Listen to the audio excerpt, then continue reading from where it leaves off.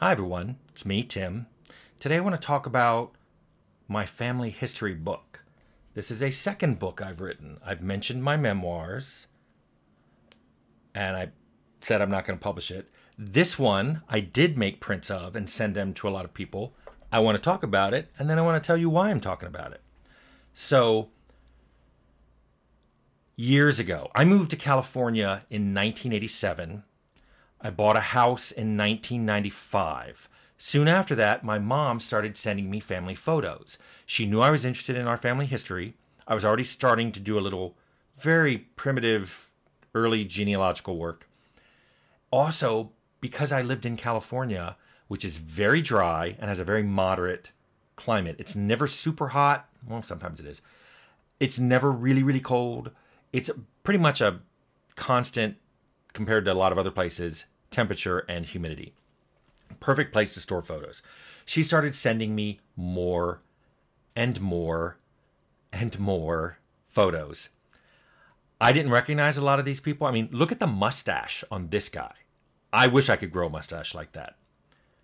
I didn't recognize a lot of them. She told me the ones she did recognize, but there were a lot that she didn't know. So I took as many notes as I could. My mom passed away in 2013. I felt bad that I had all these photos. At this point, it was over 2,000 photos that I had. So my husband actually bought me a scanner, and it was a really nice scanner. It lets you put multiple photos on it at once, and it would scan them and then emit them as individual JPEGs. So it took a long time, but I scanned all 2,000 photos and put them in a public, well, not public.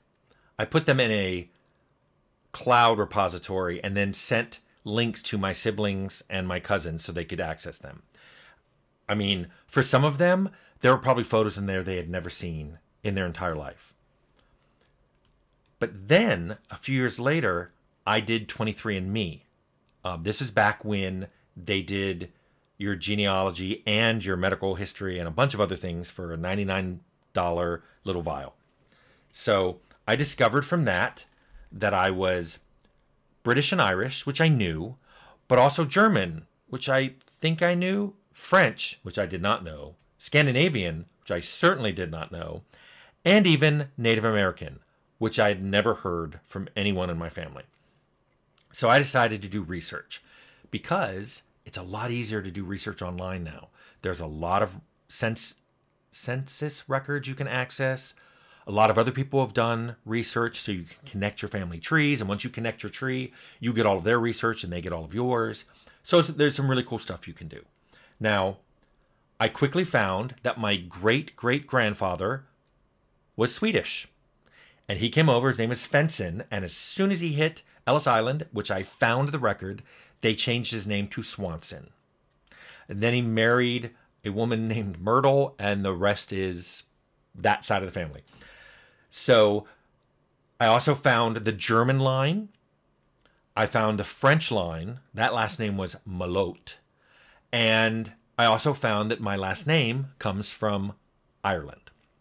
And that was really cool. Didn't find any royalty. In fact, everyone's a farmer. Once you go back more than 100 years, everybody in my family's a farmer. And mostly in Ohio. It seems like people came here from a lot of different countries. And as soon as they hit the country, except for a few that hung around in Pennsylvania, all the rest went to Ohio. I don't know why. So, the only interesting thing I discovered was that I'm descended from the first baby born after the Mayflower landed in America. And by the way, it didn't land in Plymouth Rock. It landed in Provincetown, a place I vacationed and got married at. And I found out 2 years after I got married that I was only a few hundred yards away from where the Mayflower actually landed. And pretty close probably to where my it's 9 greats grandfather, Peregrine White, was born. By the way, I searched and searched and searched. I can't find a Native American ancestor. A lot of records at the time say that if a marriage occurred between one of the settlers and one of the Native American people, often they would not record that as a Native American. So I may have found him or her and just didn't know it. However, what I love is now I know the people in a lot of these photos.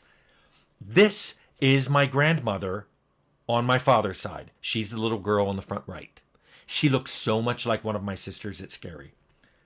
This is my great-grandfather on my mother's side. He raced sulkies. That's the name of that little carriage he's in.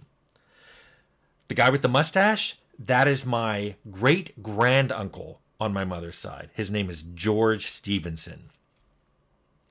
I found the French family, Malot. They took this picture. That is my great-great-grandmother on my mother's side. She's the one holding the baby.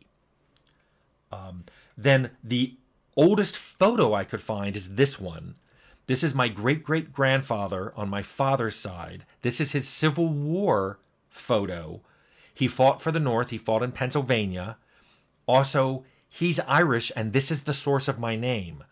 It was either his father or his grandfather came over here from Cork, Ireland, and the last name was spelled K-A-I-N.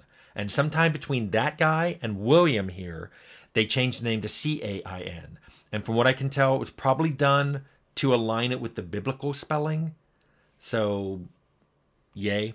And then that may be the oldest photo, but the oldest person that I have a photo for is this lady, Margaret Peasley. She is my great-great-great-grandmother on my father's side.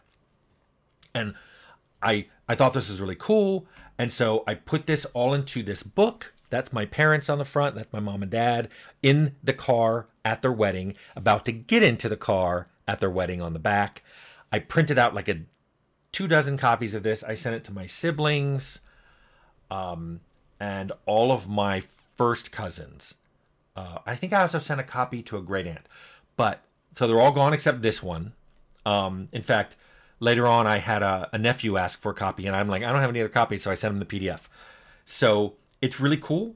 I wanted to talk about this though because many people have said, hey, do you have anything you do that's not related to games? You're like, what hobbies do you have? Well, genealogy. And I wanted to show people that this is something I did. I did all the research.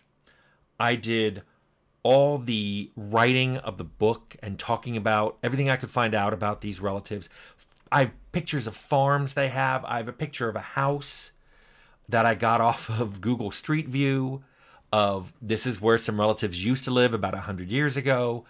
I found some people who were so long ago that there wasn't a photo, but I found sketches of them. And it's really cool that I found all this, but here's a point I wanted to make. I did all this in 2018 while I was working on The Outer Worlds. I would work all day at Obsidian, and then I'd go home and I'd do this. And this is kind of what I'm trying to talk about in several of my videos where I'm like, if you really want to do something, you will find time for it. I really wanted to put together my family history and give it to a lot of my relatives. And I did it even though I was super busy trying to put out a brand new game with a brand new IP on an engine, Unreal, that nobody had ever used before. I found time to do this book. All I want to tell you is this. If you walk away with one thing from this video, it's this. If you want to do something, you will find time for it. You will make the time for it. This is proof. This book is proof. I made time to do this. And you can too, whether you want to learn how to code, whether you want to learn how to do art, whether you want to learn how to use many of the game engines that are out there, whether you want to become a game reviewer, whether you want to get a job in the industry. You can do it. You just have to set aside some time for it and do it every day. It's what I did with this book. So it's what I'm doing now with a third book on the making of Fallout. In fact, I'm trying to put together the definitive timeline. If I do, I'll do a video of it and you guys can give me comments on it. But I just wanted to kind of throw that out there and say, look, I can do things like this even when I'm super busy. You can find time to do it too. So have a good day.